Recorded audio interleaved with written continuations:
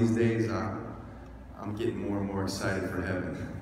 The more broken this world seems to be, the more friends and family. My uncle's just been diagnosed with brain cancer. My mom's here tonight. She's been on the phone with him, and our family's hearts are broken as well as we're trying to move through our lives, but seeing so many people hurting. Isn't it good to know that this life is not the destination? This life is the airport, right? We're on our way to somewhere else, amen?